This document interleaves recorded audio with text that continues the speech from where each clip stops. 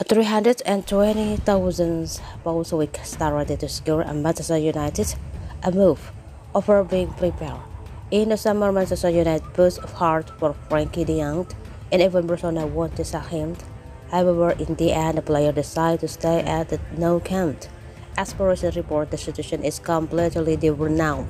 De Jong is ready to secure Manchester United move, but the Catalan Giants want to keep him.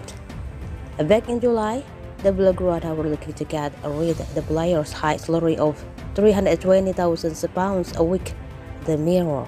Now, according to Spanish suit, he has the Dutch international want to join the Red Bull, but Barca have him in their sporting plans. They are already looking at players to replace captain Sergio Busquets, and therefore losing the 25-year-old around the star would be even a bigger concern.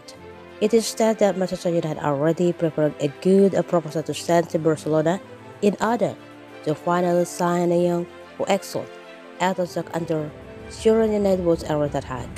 It must be remembered the Ultra Club will collide against the La Liga leaders in the Europe League next month. De Jong was a key member of the Netherlands side that reached the quarterfinal of the FIFA World Cup in Qatar. He featured in every single game under Louis van Gaal, scored a goal and provided an assist in the competition. After chasing Frankie for a long time, Ten Hag hoped to sign Casemiro from Real Madrid last summer. Moreover, he also aided Christian Eriksen to strengthen things in the center of the park.